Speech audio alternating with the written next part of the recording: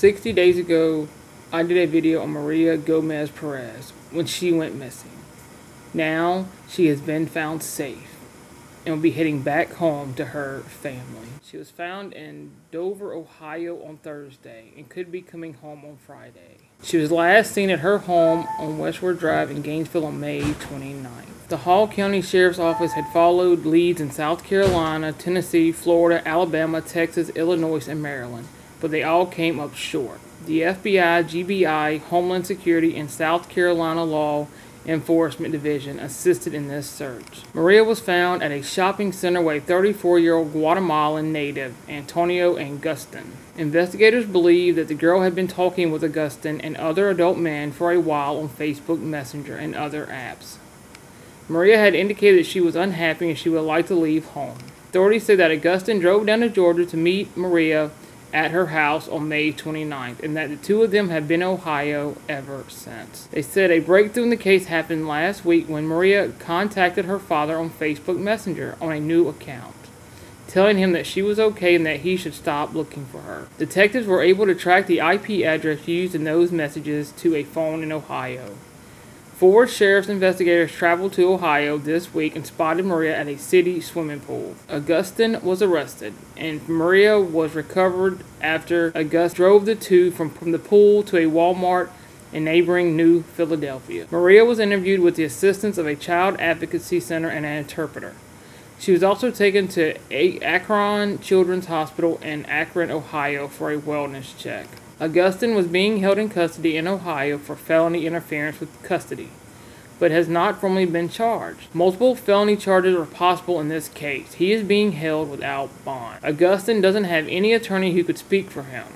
An extradition hearing to Georgia is likely next week, with Ohio officials planning to prosecute Agustin after legal proceedings conclude in Georgia. Fisher said that federal immigration officials have placed a detainer on Agustin, indicating they could seek to deport him. But Fisher said he didn't know Agustin's immigration status. Agustin's only previous encounter with law enforcement in the county came in 2021 when he was cited for driving without a license and with an open container of alcohol. Maria's father said he is overjoyed with the news. He'll hug her and thank God because he made it possible. He says a nearly 2-month search for her has been hard, but this time, thank God, I did trust God. Father says he is grateful for the help of deputies and investigators. He's just saying that he's very grateful and he has been waiting for this day to come. A community leader in the Gainesville area who helped organize the search and the reward says he was adamant about her safe return. We were never giving up. Number one, prayer works, and I think that we are happy that the dad is happy. This is a great outcome. It's a great day to celebrate life. The young girl is being escorted back to Georgia to be reunited with her family. A $50,000 reward for her safe return was established by law enforcement and community members. Said it will not be claimed due to the nature of how they found Maria. Really glad that she was found safe and well. Up next is a clip from Nancy Grace. Let's check it out. 12-year-old Georgia girl Maria Gomez Perez vanishes from her home driveway. Now a desperate search ensues to bring Maria home. At this point, do you believe she's in danger? Well, she's 12 years old, and she's been gone a week and a half, so that kind of answers your question. I mean, she's a child, and to be gone that long, that's a serious issue. And, so there's so many possibilities where she could be and what could have happened to her. And so we're exploring every single avenue that we possibly can. But yes, I do consider her in danger, very much so. Somebody actually asked, do you think she's in danger? Yes, yes. A little 12-year-old girl is taken from her home and signs take us to a 34-year-old grown man. Yes, she's in danger. Why would they even ask that? Unless it's rhetorical, I have no idea. Of course she's in danger. And that's what's happening today. Just from an internet-based aspect, it doesn't matter the apps. We have offenders reaching out to children all the time, and a 12-year-old with an adult who's unknown, of course she's in danger. On Thursday, May 30th, 12-year-old Maria Gomez Perez was reported missing to our agency. That report set into motion a large law enforcement and community effort to find Maria. We are all doing everything within our power to bring Maria home safe and sound. And make no mistake, the men and women of the Sheriff's Office and numerous other agencies have Maria's image burned in our hearts and into our minds. She may have come in contact with someone that she did make contact with to leave that day from her house. Identifying that person and trying to find out who that is and where they went, there's the key to it. They do, Nancy, and the unfortunate part is that there are at least 500,000 predators online at any time trying to talk with, form relationships with, and lure our children. At least it's based on data from the FBI. Our fellow guest, John Pizzurro, can corroborate that with me. And that's the known amount. There are so many more that we don't know about. There's 100,000 IP addresses right now in the United States that are actually trading known active images with 8 to 13 victims each. So those are just file sharing systems. So Titania is right. I mean, it's at least 500,000. That's right. And the other thing that we know from that FBI statistic, the kids who tend to play these games are very young. And so that statistic you just heard from our guests, we can add to that 50% of the victims from that 500,000 of those predators are between the ages of 12 to 15. So we have to be really careful with what our kids are playing. So, and part of that is blaming our youngsters for being online and not understanding it doesn't matter who they're talking to, what they're doing. They are victims. They are children. And these are adult predators coming after them. Oh, I mean, absolutely, Nancy. And you forgot one part too, that they always claim they didn't know she was underage. She said she was 18, showed her pictures of different people, whatever they can think of to conjure up some kind of defense. And, maybe I'm a little guilty of that myself when I have to defend them. But the truth is, this internet crime has been skyrocketing over the past, decade, and I don't see it getting any better. I mean, I have, 11-year-old myself, and I have to monitor everything online that he does because of all the predators out there, the things that I see in the courtroom. It's a very frightening time, and parents need to be diligent. They need to be aware of what their children are doing online because these predators will just come after them, unbeknownst to the children. Also, it's a whole nother phase of criminal defense because now you have to be an internet expert and a computer tech expert. Because that's how we catch them, right? So I think from a technology standpoint, it's from their screen name, from how they sign up. Look, offenders, what they'll do is they'll take steps. They'll use fake names. However, at the end of the day, they need an IP address really to get on. So I think that's where they don't understand sometimes. Some offenders are a little bit more complex than others. I don't want to give away what some people can do, but there are things to hide and mask your IP address, but for the most part, offenders don't understand that technology. The sophisticated ones do and will take measures to do that, but a lot of times it's complacency. All you need to do is not do it once, and that's where law enforcement can use their own technology to find you. You have this little girl who has tons of time on her hands because her dad is working in the factory during the day. Uncle is at night. And so she has a lot of time to be on the internet and apparently was communicating with a lot of different men on the internet, probably didn't know that they were their age or anything like that. And they come and pick her up because she's just got time on her hands. And unfortunately, many of the people in the Hispanic community don't understand that there's boys and girls clubs and there are avenues that she could have gone to. But she's at home by herself on the internet and she's just open prey. At this point, do you believe she's in danger? Well, she's 12 years old and she's been gone a week and a half. I mean, she's a child. And to be gone that long, that's a serious issue. 12-year-old Georgia girl Maria Gomez Perez vanishes from her home driveway. Now a desperate search ensues to bring Maria home. I do consider her in danger, very much so. So our investigation has determined that Mr. Augustin drove from his home in Ohio to Gainesville and picked up Maria on Wednesday, May the 29th.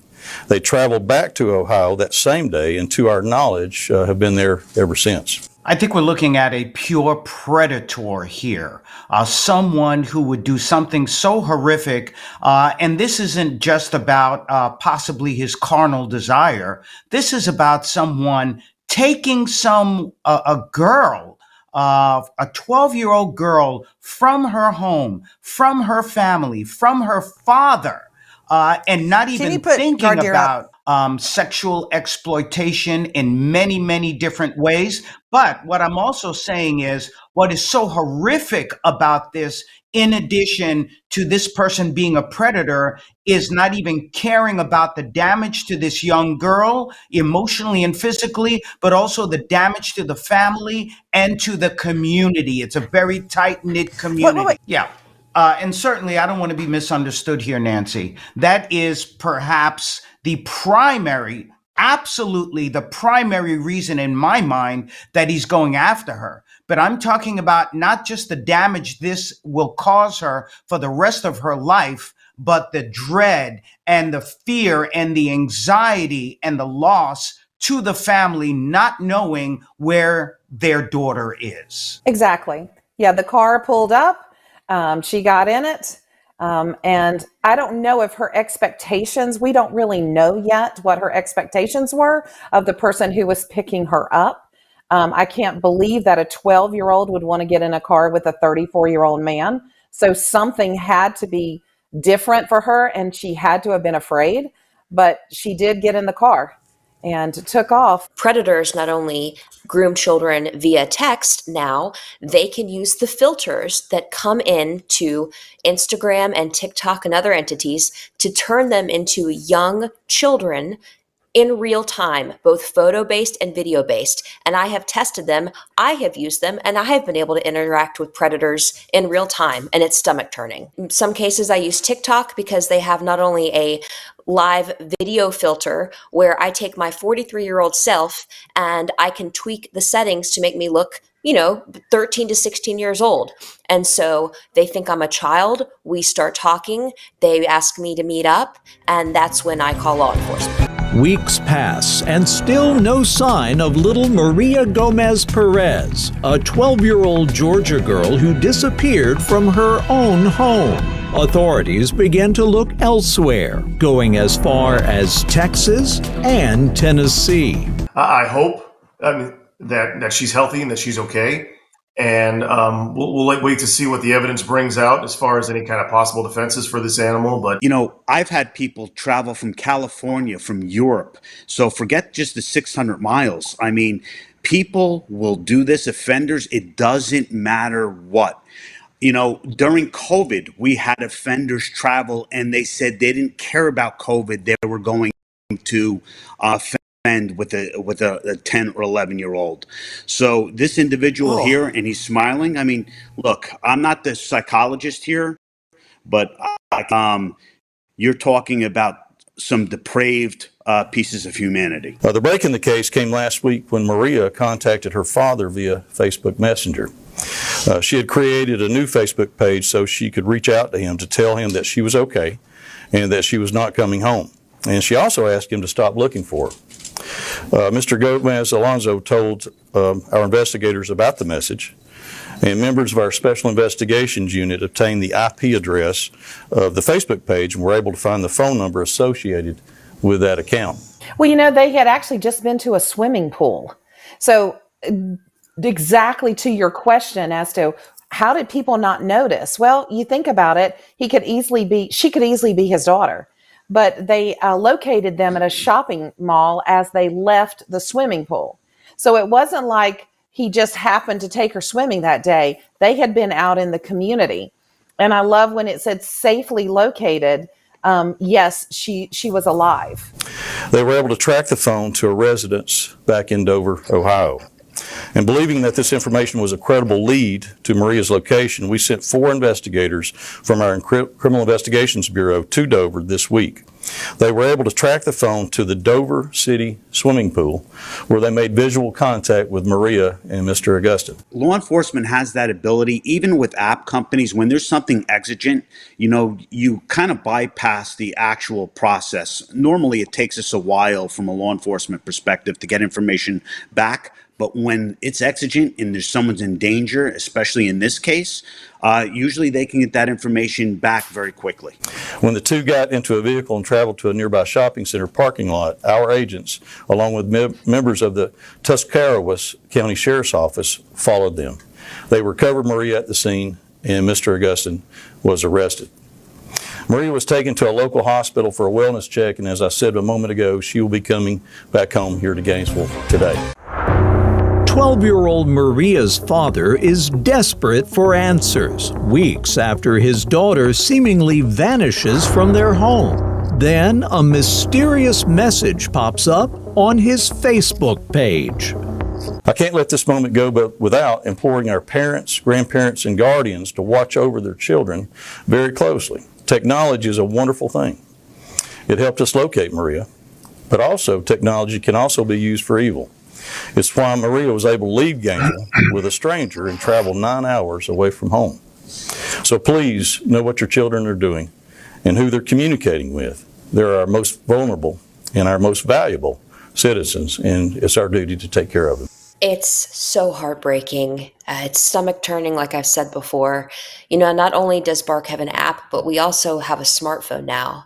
And for families who choose the Bark smartphone, you can see your child's live location in real time. And so if this family had had that, they might have been able to find her sooner. Not only does Bark alert you to self-harm and violence, but it alerts you to predation. Our algorithm detects the nuances of adults trying to groom children, and we can alert you to those conversations before they become kidnappings and murders. Antonio Augustin, a Guatemalan national in his early 30s, has been living in Dover, Ohio for at least 3 years. ICE has placed a hold on Augustin, but his immigration status has not been confirmed. We see this, I've seen this before, and this is someone who would fit the profile of being a very depraved individual who doesn't care about what has happened with this little girl, maybe trying to put up a false front that he is innocent and they were in some sort of a consensual relationship, but it really does show perhaps what is going on inside of this person's mind, that he does not care about the welfare of this youngster. Oh, absolutely. How can you be fine when you're a 34-year-old man taking a 12-year-old from her father? That's one thing. But when to his the doctor's point, talking about how he's looking, he maybe thinks in his mind that he was doing her a favor. She was unhappy at home. She didn't want to be there, and he took her to a better life here in Ohio, and took her to the pool, took her shopping. Took her to a better life. I'm throwing some ideas out there, Nan. I'm not saying that he did that favor to the father or the family or the community of Gainesville or the state of Ohio. He didn't do any of that, but I'm hoping maybe that there was no nefarious activity between the two. Actually, he is not. He was supposed to be brought to Georgia, but he's going to be staying in Dover, Ohio, to face charges there.